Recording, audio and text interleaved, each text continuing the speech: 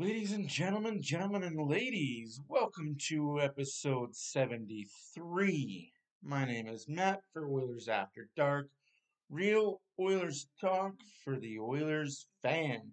And those of you that are not Oilers fans, thank you for watching, commenting, liking, and subscribing.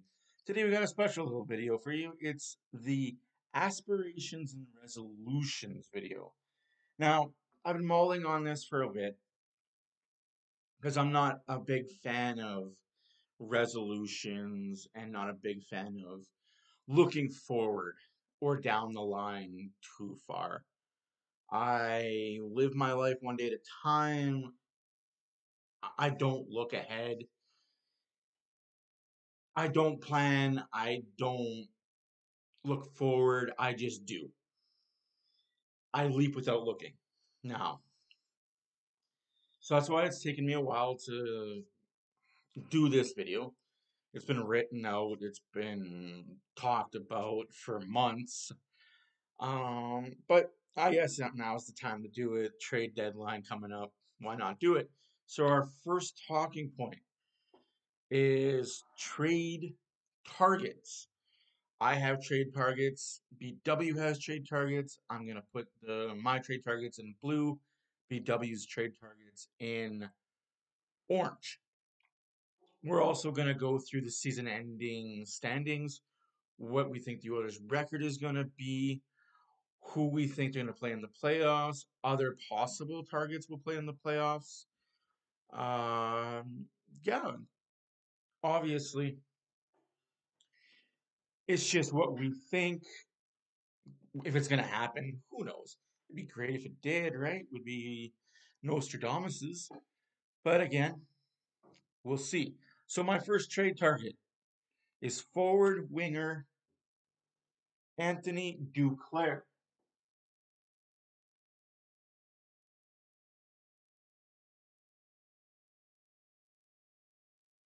Now, the reason why I say Duclair,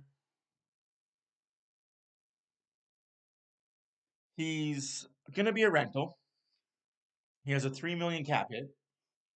So obviously salary has to go out for him. So 3 million cap, 1 year left.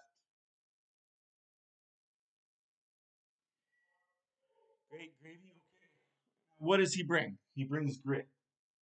So he's gritty. He can point produce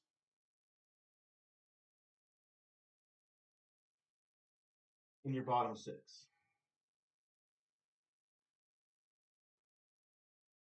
You can play in your bottom six, or you can play up in your lineup. And what is it going to take to get him? Now, it's going to take a B prospect to get him. B prospect, B plus prospect, and Fogel. Again, money going in, money going out. That's not going to cost a lot to get a guy that has grit, can hit, can score, can point produce. Yes, he's on the IR right now. How bad is his injury? I don't know. So that's why, in a dream world, dream scenario, that's great. Now, BW, he's going defensively. I think the defense is fine as is. I honestly do believe this is pretty good defense as is. We've learned we are getting healthier. Now, BW's first trade target is a lefty defenseman, and you've heard him talk about it. You've heard everybody talk about it. Carson,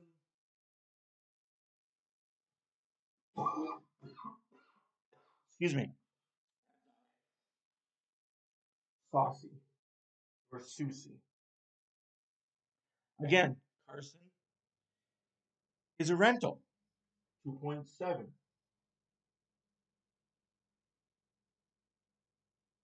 1 year. What does he bring?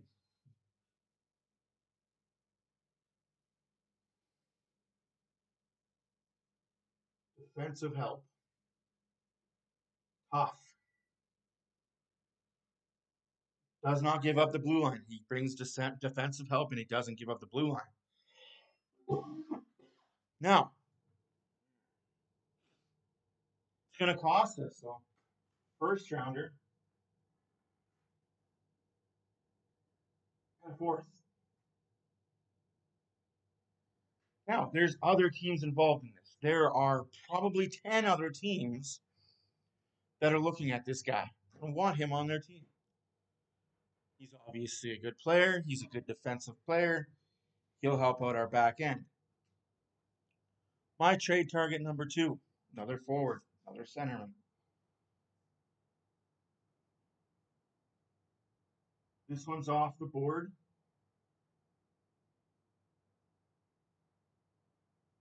Scott Lawton. Thank you. Love you. You heard me coughing? Oh, that sucks. I love you too. Now, you've heard me talk about Scott Lawton. The reason why I like Scott Lawton, he's a centerman. It's not going to cost you very much. He's got 3 years left on his contract. Another $3 million cap hit.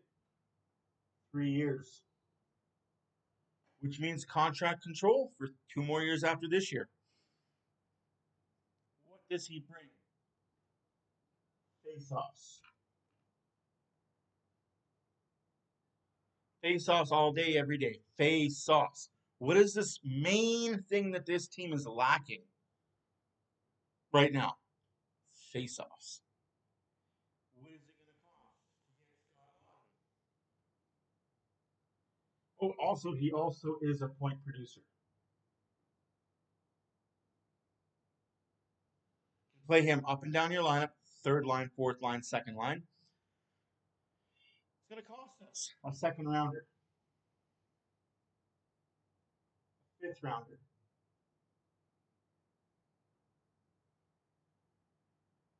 or B plus prospect.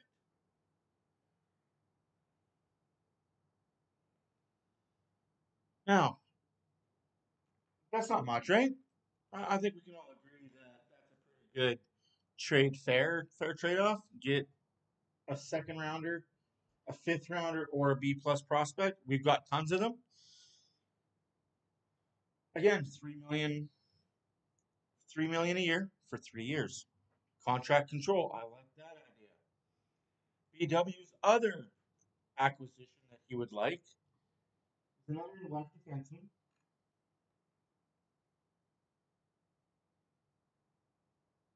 Nico Nicola.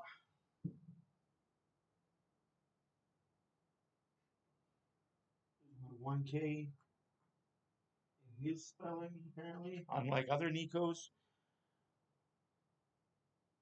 Whenever I hear that name, I think of Ricola. Again, he's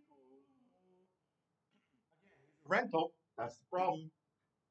He's a rental, but he's a cheap rental at 1.9. But he's a rental. And what is it going to cost us?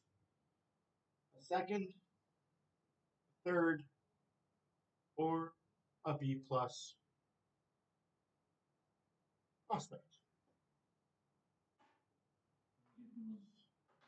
Magneto's out of the way. Now this is where it gets fun. What does Nico bring? Defensive help, toughness, solid D.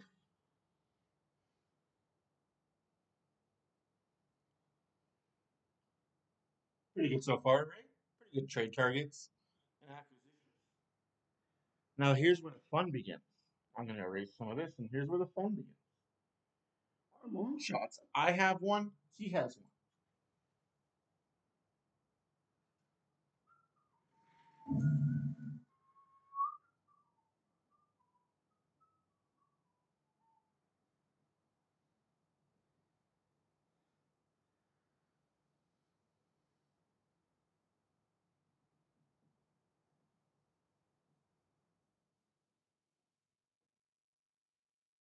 Here's mine. Ooh, as I drop everything under the sun.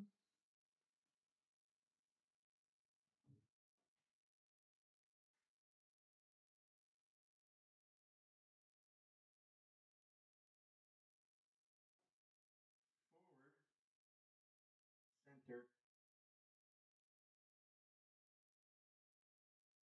Jonathan Taves. Yes, Jonathan Taves. 10 years, 10 million, 1 year left. What's it going to take to get Jonathan Taves? A first rounder, a third rounder, a B plus, and possibly an A prospect. What does Jonathan Taves bring? That's a pretty messed up F. I'm sorry, guys. What does Jonathan Taves bring? He brings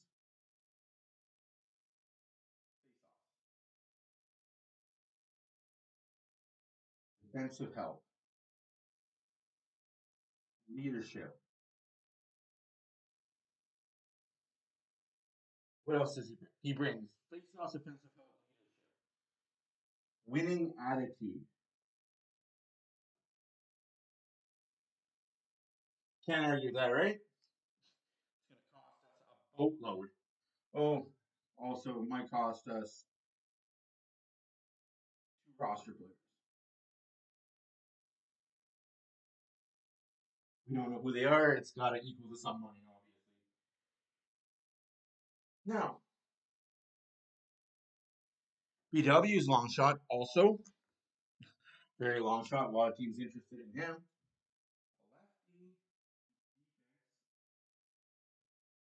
defense. Jacob.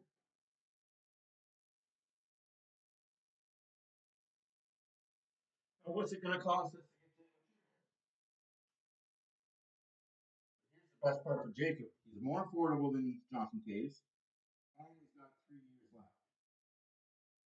Control. Oilers will have control. Perfect. That's this is the downside. 2 firsts.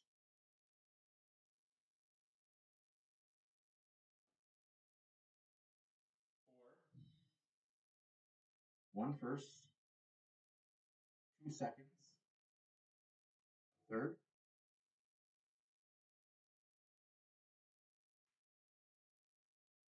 No, sorry, no third, but 2 B plus prospects.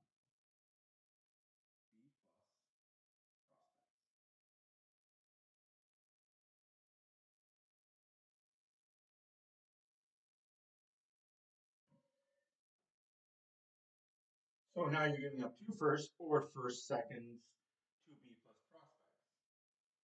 What does he bring? Defensive help. Tough. Scoring. He can help the scoring on the back end. So that's our fantasy. That's our what we call long shots.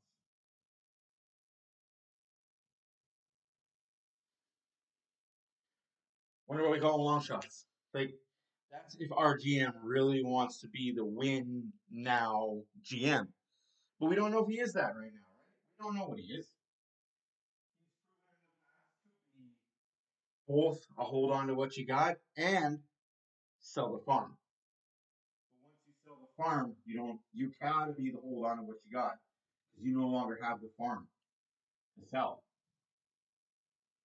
All right, now the trepidation I had with this whole video and the worry I had with it.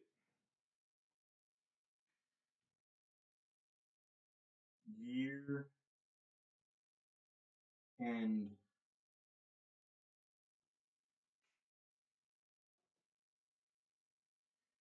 year-end record, we'll say.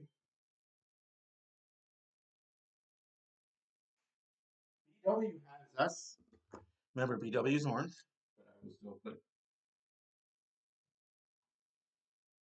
He has the Oilers at the year end, 47, 30. Me, I'm bold. Don't know if that's a good thing or not, but I'm bold. Like I said, I don't like doing these, so I go outrageous with them. Don't ask me to look forward to the future, because when I do, I go 30, 27, 7.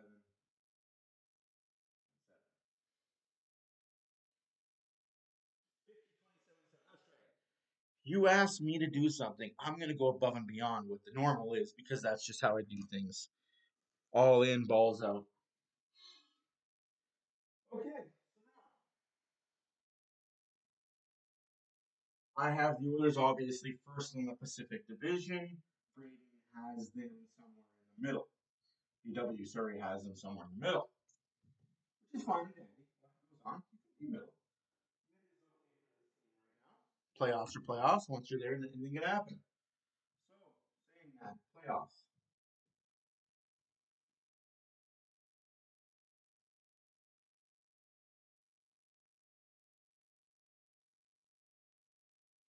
Playoff matchups. Round one. I have them playing Dallas.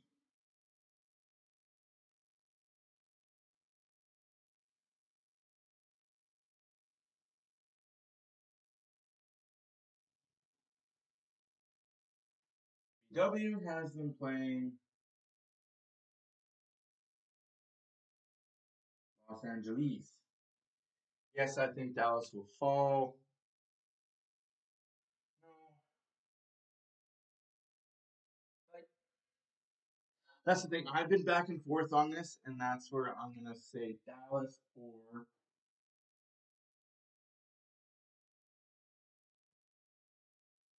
I don't think Colorado's making the playoffs. I'll be 100% honest with you guys. I don't think they're making the playoffs. Round two. I have Calgary.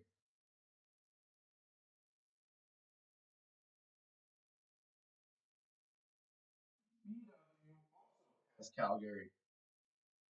That's kind of cool. Picked them out back to back years in the second round. Third round,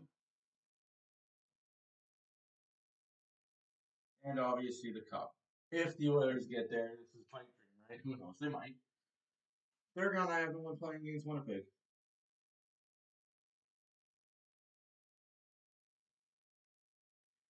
BW has them playing against Colorado.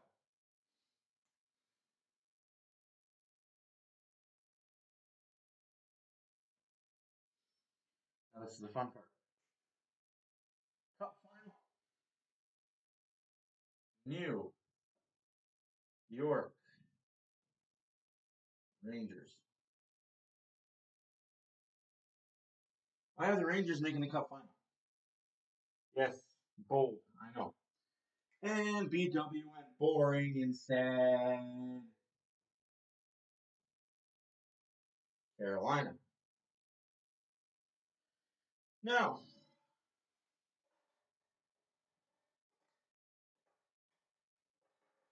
other matchups that I think, obviously, they're going to play Nashville.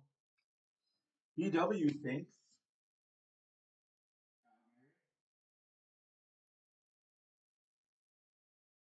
or Winnipeg in the first round. Second round,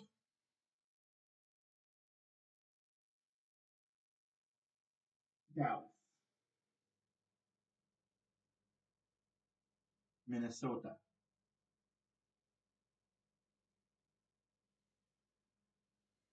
Third round, we both think that if Dallas does go on, they're going to play there in the third round against Edmonton. Now the final, possible finals: Tampa, Boston, and the biggest what ifs in the world: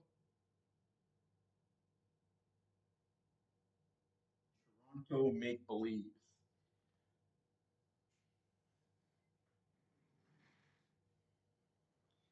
There you have it, guys. That's how we figure playoffs are going to go. That's our aspirations and resolutions. You've seen our trade targets. You've seen our standings where we think the Oilers will finish with the record, who they could face in the playoffs. I don't like doing this because if you're wrong, then people can go back, look at this fool, look at this clown. What is he talking about? He's an idiot. But if you're right, people may take you seriously. Now, a lot of things can happen between now and April. A lot of things can happen between now and March. Injuries can happen. Losing streaks can happen. Winning streaks could happen. This was fun. Hey, if it all works out, that's great. If it doesn't, that's great too. Anyway, guys, thank you for watching. My name is Matt, once again for Oilers After Dark. Follow us over at the Facebook page. Oilers After Dark is there too. Hey, comment, like, subscribe. So what you think? Am I out to lunch? Are we at Oilers After Dark out to lunch with our aspirations and our resolutions? Who knows? But again, have a good night. We'll see you tomorrow. Detroit Oilers, 5:30, right here on the channel. We're doing a live stream.